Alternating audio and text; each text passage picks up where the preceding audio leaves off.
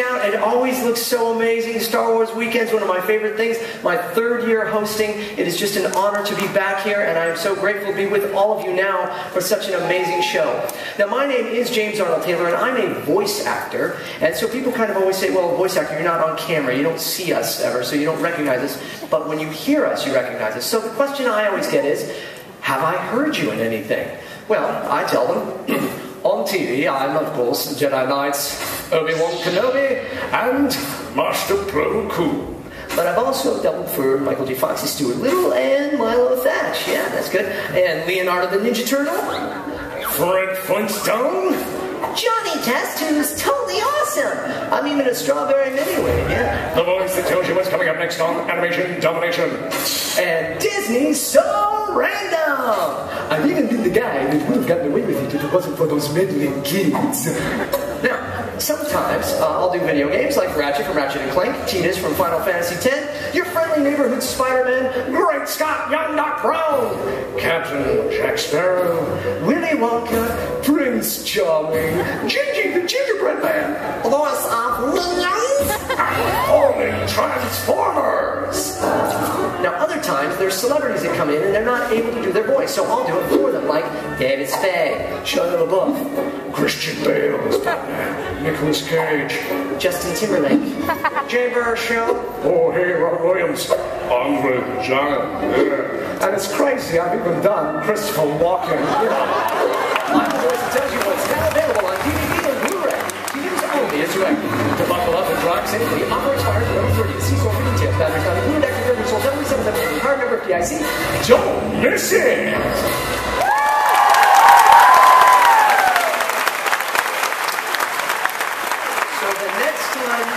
You hear a voice, you'll wonder, what is that person doing? And if you want to know more about voice acting and what a voice actor does, please come back right here to the Premiere Theater at 6:30 for my show, Obi-Wan and Beyond. In that show, I give you a little of what you just got there, as well as 200 different voices. Talk about my life as a voice actor. It's a lot of fun. I hope to see you back here. But we have so much fun right now. Are we excited? We have some awesome guests, some awesome Star Wars Weekends alumni, 2 of my favorite people. We've got Boba Fett, Jeremy Bulloch, yes, pretty good. And Darth Maul, Ray Park. I'm not feeling about this, yes? I want to bring them out, but first, there's 2 other guests that couldn't make it, that wanted to give you a welcome, and so let's take a look at these screens. Check this out.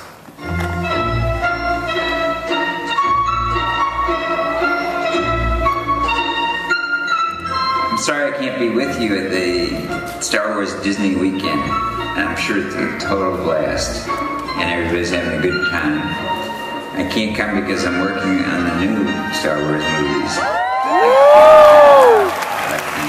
I'm forbidden to tell you.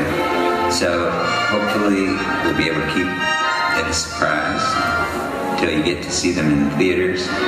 They should be very satisfying, we hope.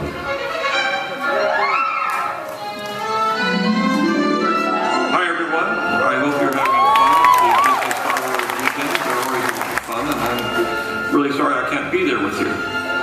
We're also celebrating the 30th anniversary of Return of the Jedi, one of my favorite movies, and I hope you all enjoy that too. I want to thank you for all your support over the years. It's very important to me. May the Force be with you.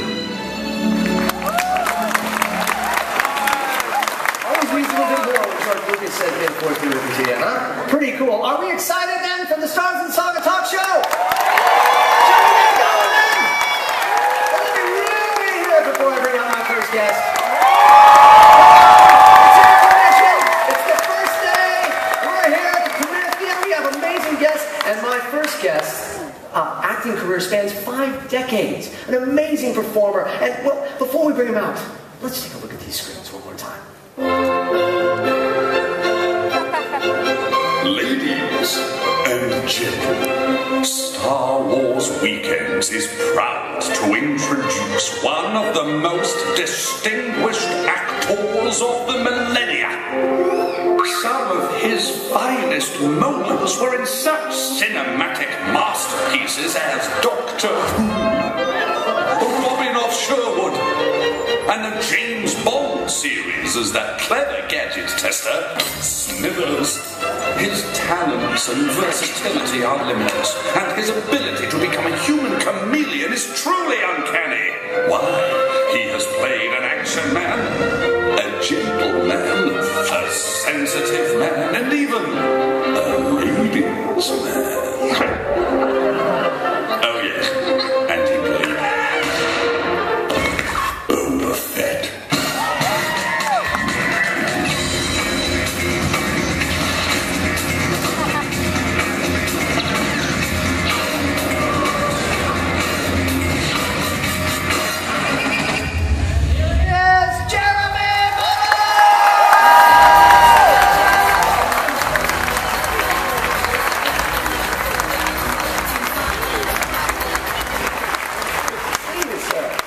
Have a seat. Make yourself at home. You should feel at home here at Star Wars table. Yeah. It's a coffee table. Yes, but you have no coffee. That's amazing. Or would we have tea? Would tea be more appropriate for you? Are you a tea drinker? I am a tea man, yes. Okay, yes, well, very good. Well, thank you for being with us. Do you know how many Star Wars weekends you've been to? I can't work it out, but I just feel very fortunate to be invited back, because otherwise this place wouldn't be full. I think, yeah, I'm really grateful because, yeah. So I think we do have one or two Boba Fett fans in the crowd. Just a couple. You know, it is fascinating, such an amazing character, and how much has been, through the years, he's just become more and more of this, we have to know more about him, and it's really thanks to you, Jeremy. It's all thanks to you. No. All credit goes to you. Well, you're being very kind, but it's not really. If you look at the costume, and I'm sure everybody knows, he's got little bits and pieces, digits and funny boots and darts. The costume makes the character. That's, for me, that's why he's so popular. He is a great character, but now it's been 30 years since Return of the Jedi. Can you believe it? And did you have any idea? I know you probably get this question a lot, but could you have had any idea that 30 years from now you'd be sitting here still talking about a character like Boba Fett, where you weren't even seen and all that? It's kind of amazing, right?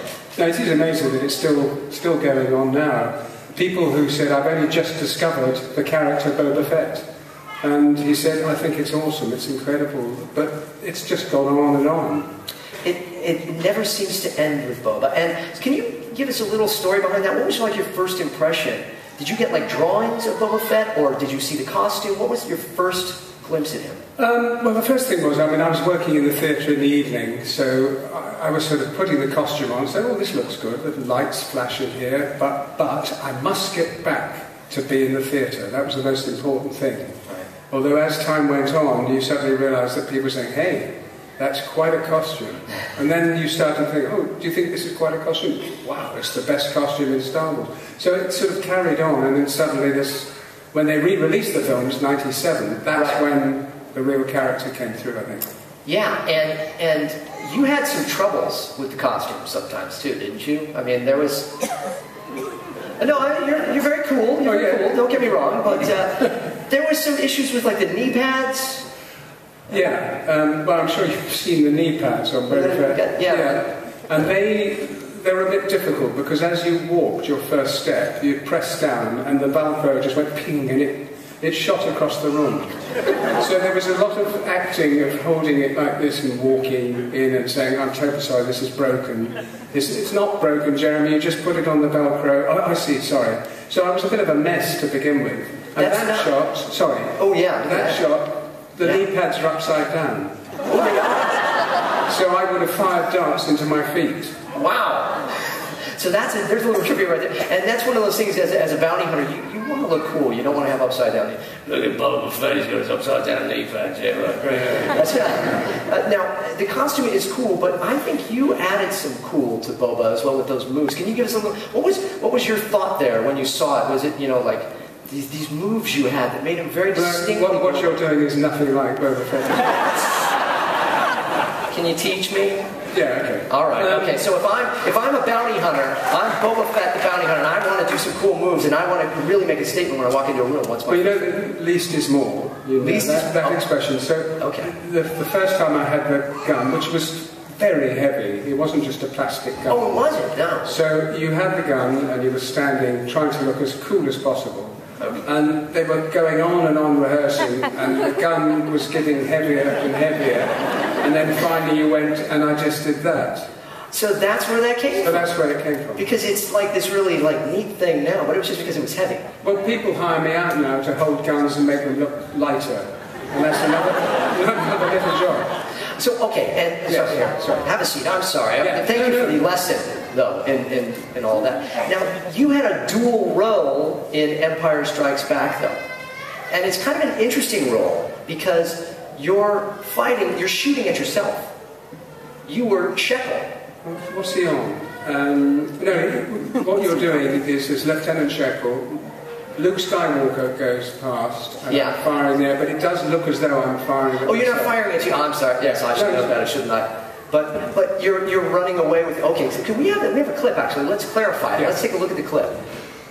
So, okay, so there's Luke, and I want to point out some things on you. Okay. Some brilliant acting on your part. There you are. Look at very cool, very cool. And look, hey, no wires.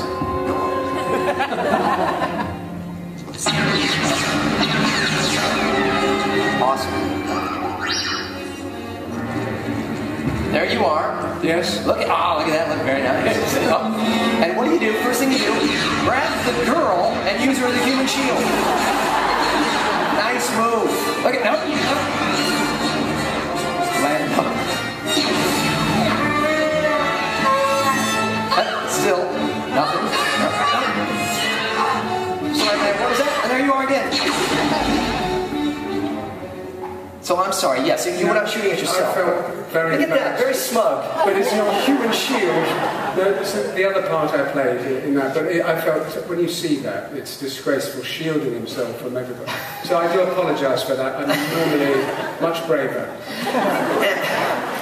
And how did that come about? Was that a character? It was lovely because there's so much going on, busy people grabbing cups of tea and coffee and tea, and then suddenly I said, Jeremy, quick change, quick, come on. I said, what do we, quick, get changed.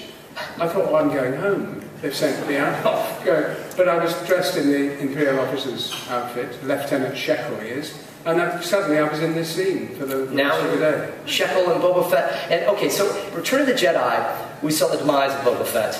Sorry. Okay. The Sarlacc pits. We have that video. We have some videos. It's a bad reminder for you of how it all went down. Boba Fett going to meet his doom. It wasn't nice. Maybe not. I'll reenact it. Okay. There we go. Very exciting.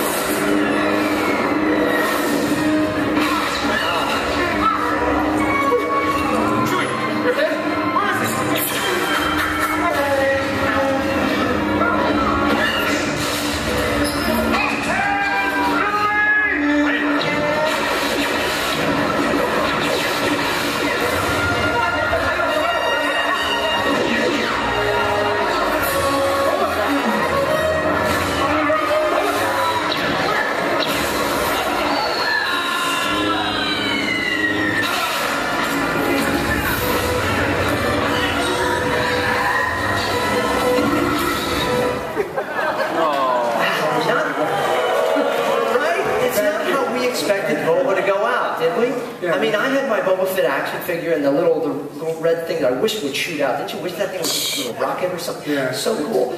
But still, I have a feeling he did okay.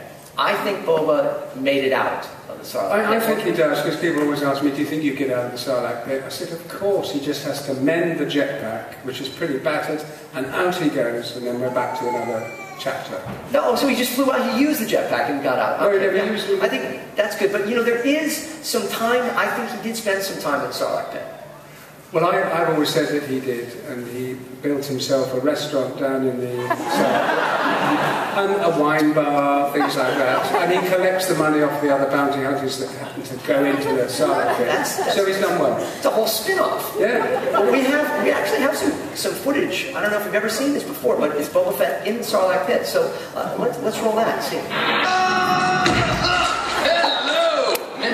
Thank goodness. I thought I was doing this 1,000 years of digestion alone. How did you fall in? What? Fell in?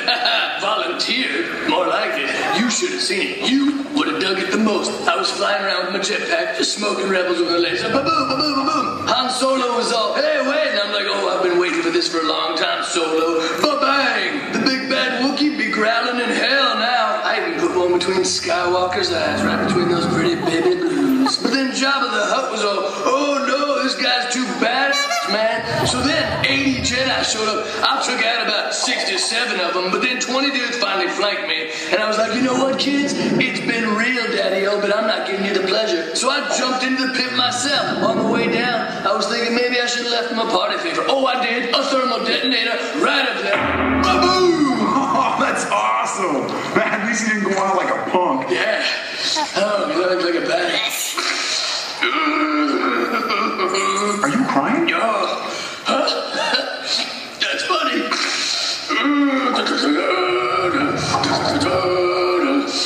Okay. Ladies and gentlemen, Jeremy Bulloch!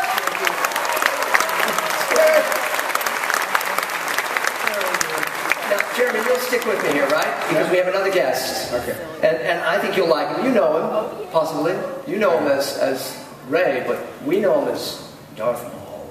Yeah, so before we bring him out, let's take a look at these screens one more time.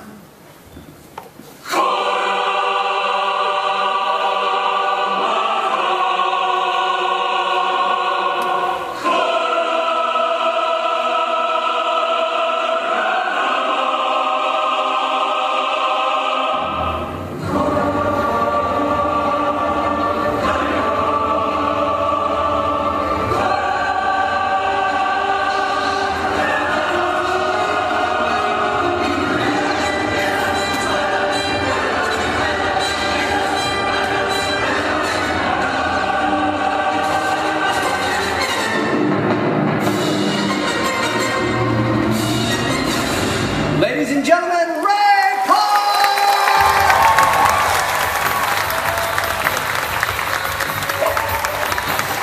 I didn't be that way.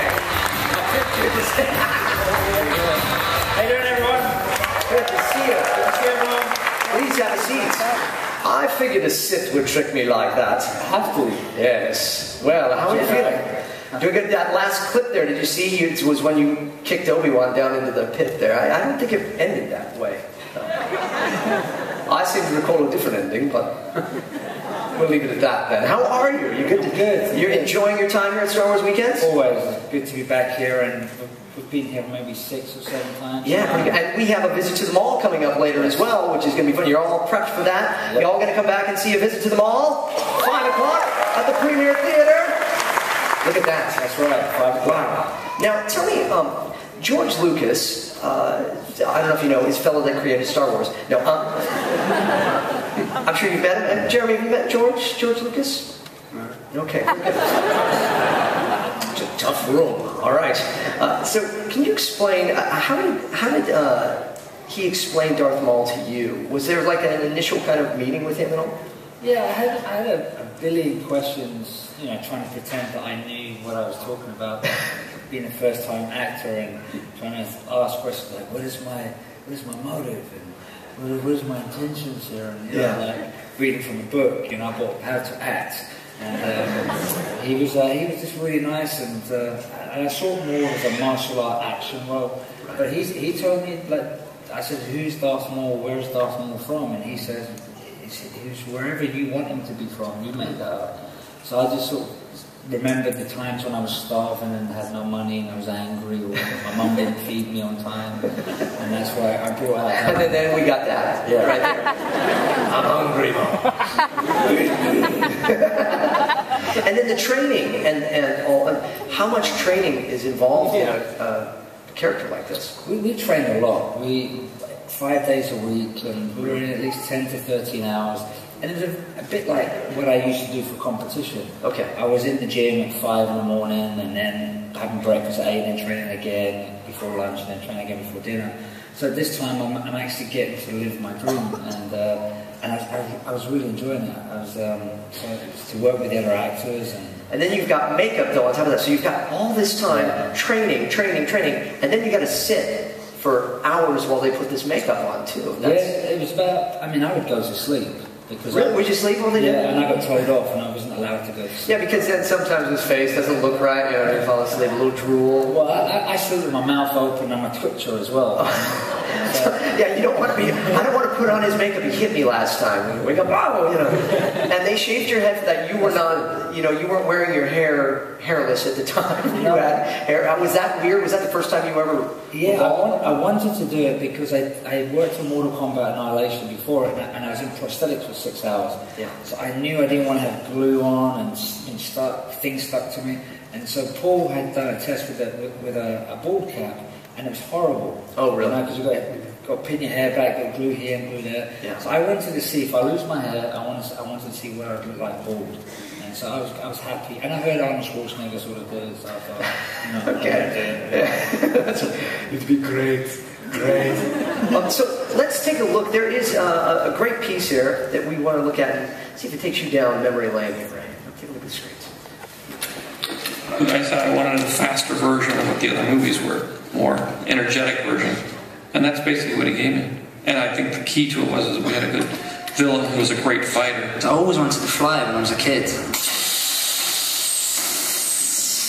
I wanted to be like the guys in the movies. So that's how I started my martial arts. I found Darth Maul, and he's being played by a guy called Ray Park, and he's very good in like kendo and martial arts, and he's a brilliant gymnast. I mean, you know, he's better than I am. We actually cast a villain who was a sword fighter. You know, when you have one of the characters who actually knows what he's doing and is really an expert at it, it definitely ups the ante for all the other actors to do their thing as well as they can. And I think it makes a big difference on the screen. We could see immediately he had the look, he had all the physical skill, he was incredibly disciplined, and the amount of work that this guy did was phenomenal. I mean, he put everything. He spent, 20 hours in the studio every day. The hatred that comes out of his eyes, there's no question that he is the serious bad guy. The makeup, which was beautifully done, instantly shows you someone who is a real menace, evil incarnate.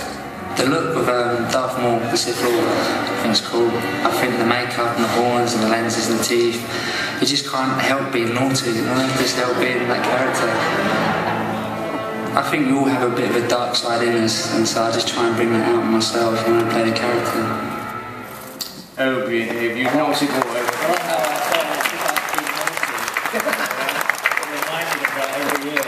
Very young back then. I was 21. Were you 21?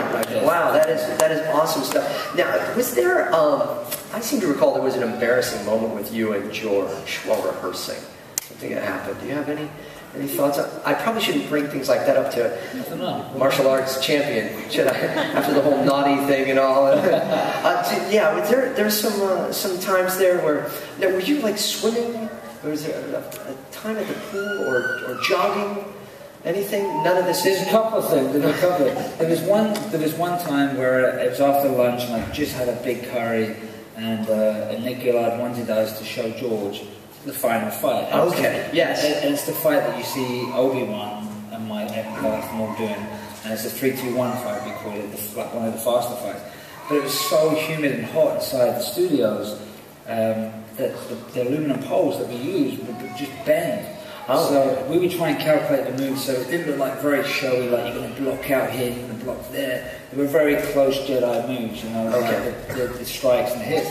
So the hit I had to do was above the block was above my head, and the pole just came bounced, like I hit the pole and then bounced and bent and just smacked me on the head, and I just woke up on the floor.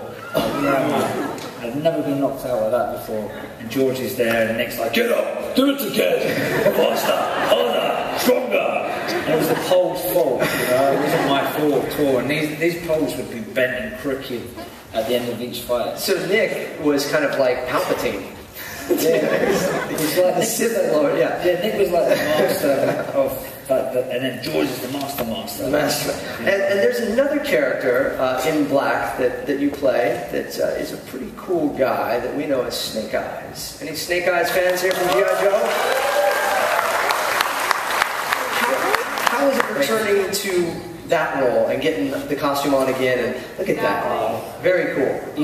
It's a childhood. I grew up with Star Wars. I saw Star Wars for the first time when I was 8, and inspired me to be a martial artist. And I played with Action Man and G.I. Joe with my brother and Thundercats and He-Man. So to actually, I wanted to be a ninja as a kid. I thought there was real ninjas out there that disappeared. There are? Actually true. And they do now, but Snake Eyes does. Yes. So I got to relive my childhood, you know, and to be Snake Eyes and not to talk or, you know, not to see my face. It doesn't bother me. I just wanted to be that character. Yeah, ninja. Ah, that's awesome. That's awesome. Well, shall we take a look at a little Snake Eyes in action? Yeah. All right. Because we could recreate it here, but I don't know. I don't want to put Jeremy and I through that. So let's take a look at the screens one more time.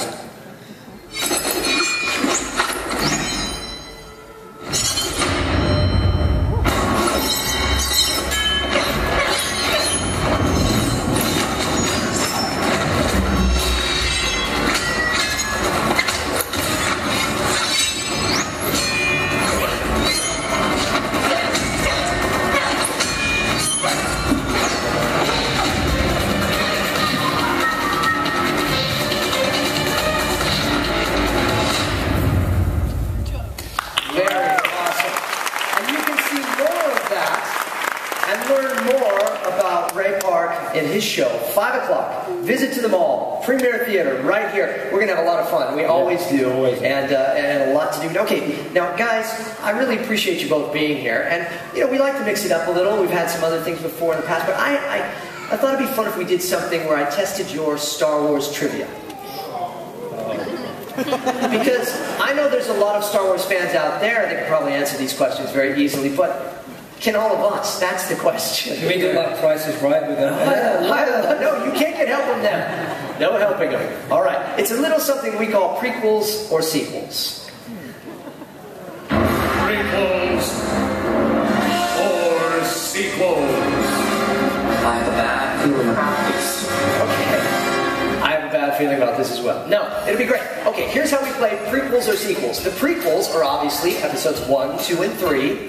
The sequels are 4, 5, and 6, even though 4, 5, and 6 came before the prequels, which were, anyways, okay, you get it. So, I'm going to give you situations, characters, things like that, and you tell me whether or not they were in the prequels, 1, 2, or 3, or the sequels, 4, 5, and 6. You all follow me, right? I'm confused. Okay, so, I'll give you an example.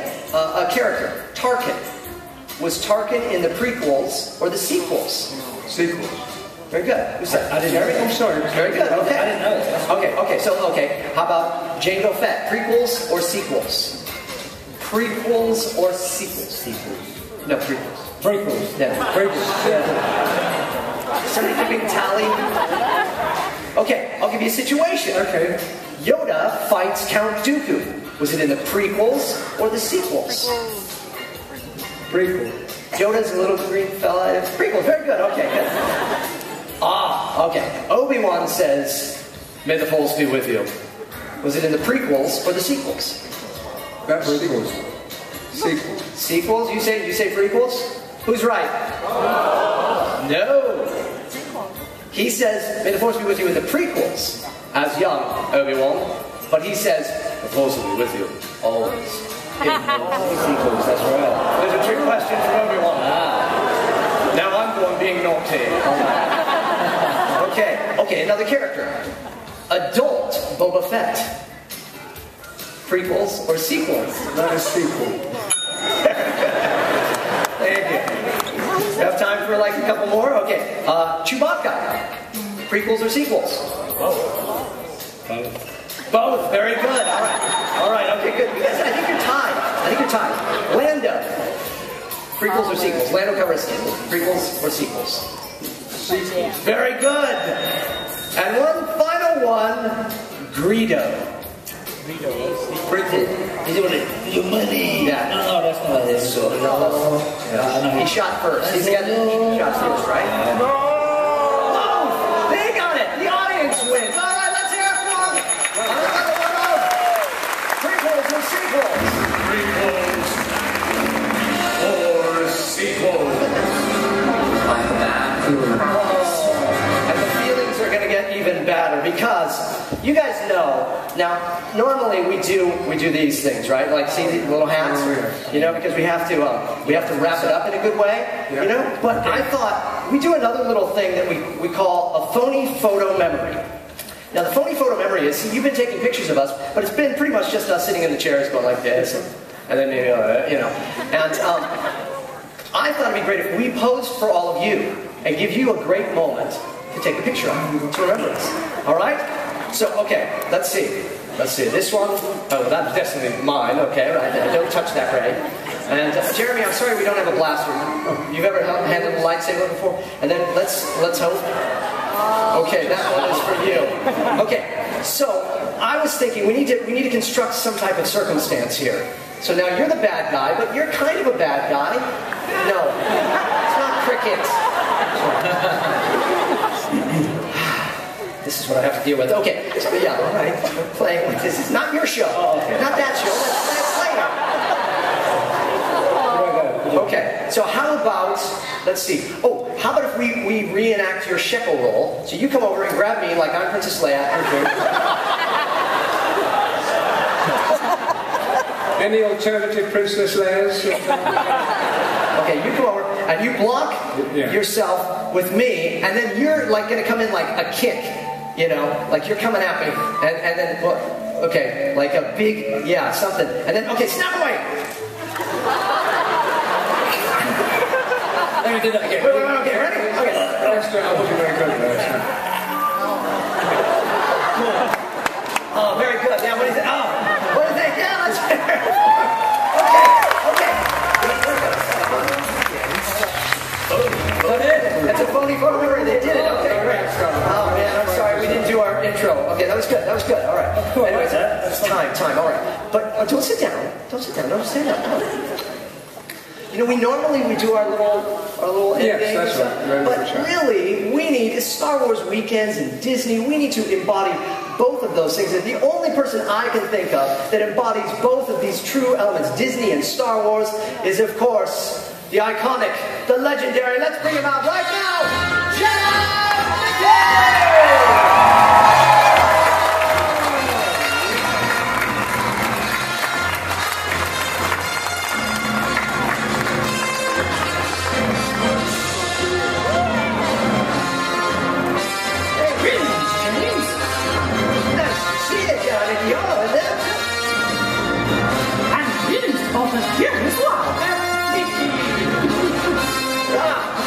So, Mickey, could you help us close the end of the Stars of the Saga show? It would be my pleasure. All right, awesome. Okay, well, how about a little music, maestro? Now it's time to say goodbye to all our company. M-I-C, Severson, K-Y. Why? Because we love you! M-O-U-S-E.